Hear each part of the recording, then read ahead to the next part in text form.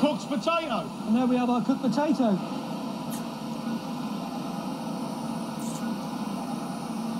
Bit bland.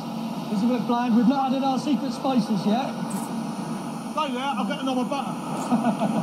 What do we do now? Now we're going to mash them. Mash them. He did the monster mash. It's taken 56 minutes to get my spuds to the masher. And here we have our mashed potato. Yes, at last. What have you got? An army of mashers?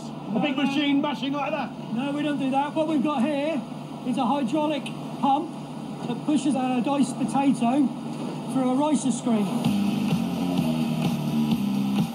So this screen is placed in the end of this tube, and that pusher comes across really slowly and just gently pushes the mash through.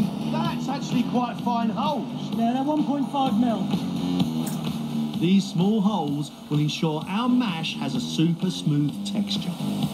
If you'd like to put your hand in there, you can actually feel the consistency. Am I? Yeah. Be careful, it's a bit warm. Still at 80 degrees. That is red hot, mate. Yeah, that's 80 degrees. That is super light and fluffy. Yeah, mate, that's a good consistency. Okay, I like that. I really like that. From here, it's squeezed through two 30-kilo metal rollers onto a belt. And the mash is being flattened to 1.5 mil thickness, so I can start bringing the temperature down. Why do you want it to be cool? I can't make a waffle with hot mash. The underside of the belt is sprayed with a coolant, which chills the mash on top.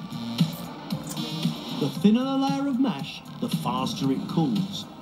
Colder mash is firmer and holds its shape better. Is that cool? That's no cool. So, Huh? feel free to touch it. So that is fridge cold. So that was 80 degrees up that end. What, about 10 yards away? Yeah, and that's now lower than 10 degrees. That, in such a short space of time, I think is remarkable. This cooled mash is still 100% potato, and it's almost ready to be transformed into those familiar grid shapes. But Ruth is questioning why they wanted to make it waffle shaped in the first place.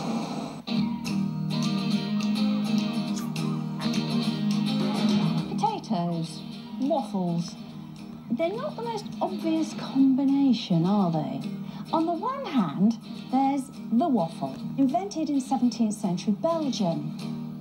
Then there's the chip, also thought to be a Belgian invention. Who on earth married the one to the other to make a potato waffle? One thing's for certain, wasn't a Belgian. No, potato waffles were invented here in Britain back in 1974. They were